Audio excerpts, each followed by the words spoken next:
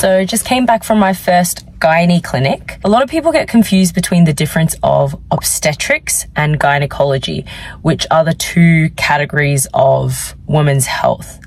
So obstetrics is all to do with pregnancy, so making sure that the mum is healthy and the baby is healthy while they are in the womb of the mother.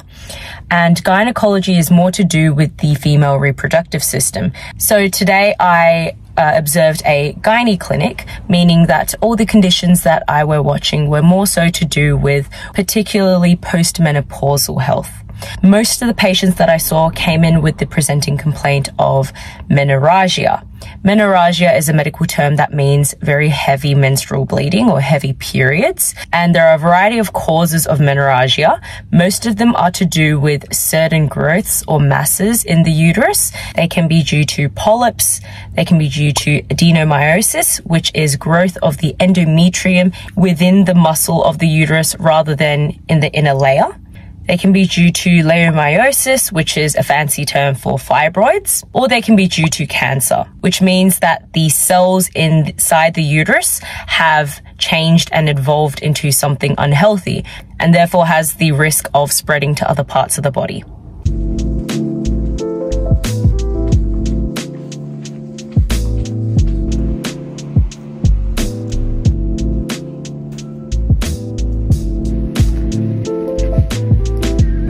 So just came back from theatre and I was lucky enough to scrub in. It was quite a uncomplicated cesarean section. It was a little bit hard just because the baby's head was in an occipital transverse position. So it was a bit harder for the doctor to move her hand and try to rotate the head out. However, the baby came out very healthy. It was really good to see how straightforward and fast track the whole procedure could be, especially for the mother, considering how much pain she would have been in for her to have gotten an emergency Caesar. Something interesting to see for this specific operation was how the roles of the midwife and the doctor were different. The midwife is primarily focusing on taking after the baby once they have been delivered and ensuring that the health of the baby is good, whereas the doctors are also responsible for the mother and closing up the cesarean and ensuring that there isn't any complications from the operation.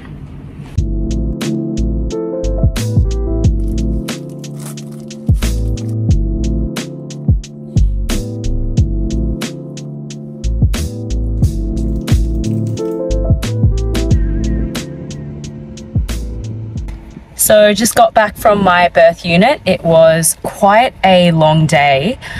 Starting from 7 o'clock, I immediately joined my midwife at the operating theatre to shadow the cesarean section I talked about before. And then there were multiple mothers who came into the birth suite with the problem of reduced amniotic fluid. Now, this can mean one of two things.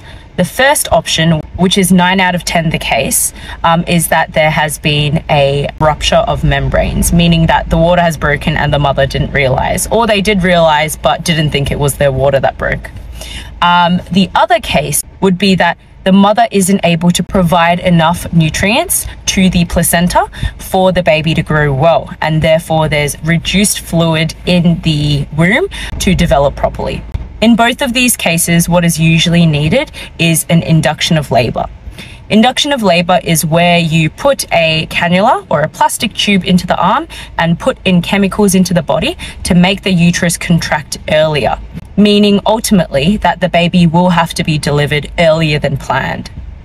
It is 3:30 now and it is a really hot day, so I cannot wait to get home. I have some events coming up tonight, so I've got to get home and get changed to prepare for that.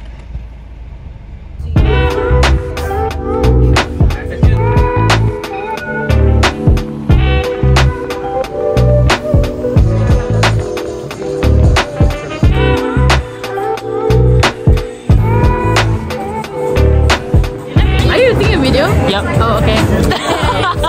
We are at Audrey's 21st and where are we at? Oceans 12. Not Oceans 8, Oceans 12.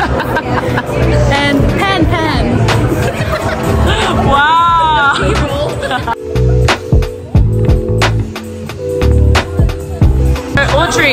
How do you feel about turning 21? I feel good. It sort of feels surreal, but Congratulations for making it this far. thank you. What's your like new year resolution, I guess, technically, of your 21st year? 21st, yeah? Well, yeah, you gotta like give me a second to think about these things. Oh yeah. As Of course. said,